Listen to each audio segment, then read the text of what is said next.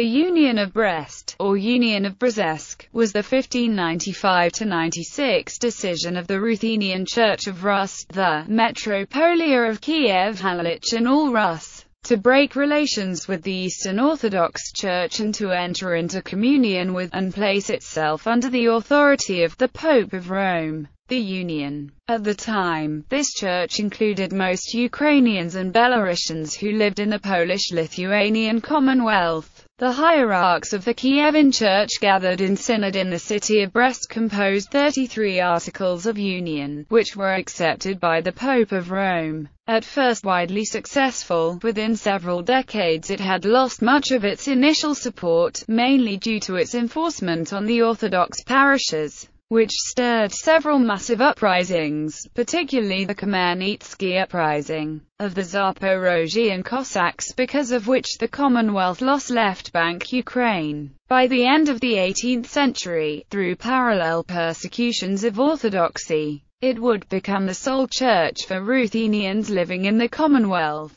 After the partitions of Poland, which saw all but the Galician part of Ukraine enter into the Russian Empire, within decades all but the Chelmepiki would revert to Orthodoxy. The latter would be forcibly converted in 1875. In Austrian Galicia, however, the church underwent a transformation to one of the founding cornerstones of the Ukrainian national awakening in the 19th century. First as a center for Western Ukrainian Russophilia and then for Ukrainophilia, it would remain a vital center for Ukrainian culture during the Second Polish Republic and of Ukrainian nationalism during the Second World War. Although between 1946 and 1989 it was forcibly adjoined to the Russian Orthodox Church by Soviet authorities, it was resurrected as the Ukrainian Greek Catholic Church in the prelude to Ukraine's independence. The union was solemnly and publicly proclaimed in the Hall of Constantine in the Vatican. Canon Eustachi Wolovich, of Vilnius, read in Ruthenian and Latin the letter of the Ruthenian Episcopate to the Pope, dated 12 June 1595. Cardinal Silvio Antoniani thanked the Ruthenian Episcopate in the name of the Pope, and expressed his joy at the happy event.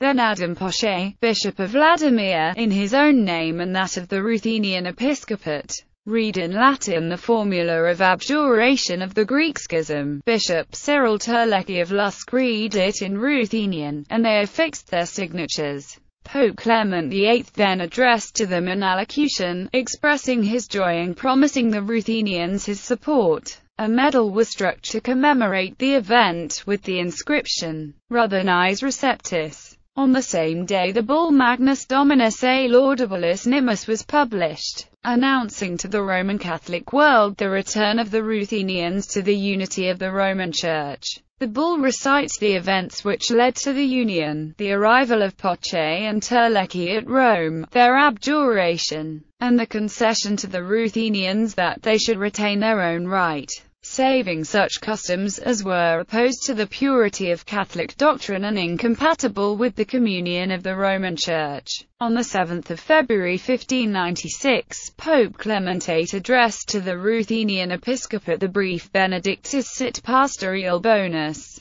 enjoining the convocation of a synod in which the Ruthenian bishops were to recite the profession of the Catholic faith. Various letters were also sent to the Polish king, princes, and magnates exhorting them to receive the Ruthenians under their protection. Another bull, Decet Romanum Pontificum, dated 23 February 1596, defined the rights of the Ruthenian Episcopate and their relations in subjection to the Holy See. It was agreed that the Filioque should not be inserted in the Nicene Creed, although the Ruthenian clergy professed and taught the procession of the Holy Spirit from the Father and the Son. The bishops asked to be dispensed from the obligation of introducing the Gregorian calendar, so as to avoid popular discontent and dissensions, and insisted that the king should grant them, as of right, the dignity of senators. The union was strongly supported by the King of Poland and Grand Duke of Lithuania, Sigismund III Vasa. but opposed by some bishops and prominent nobles of Rus, and perhaps most importantly, by the nascent Cossack movement for Ukrainian self-rule. The result was Rus fighting against Rus, and the splitting of the Church of Rus into Greek Catholic and Greek Orthodox jurisdictions.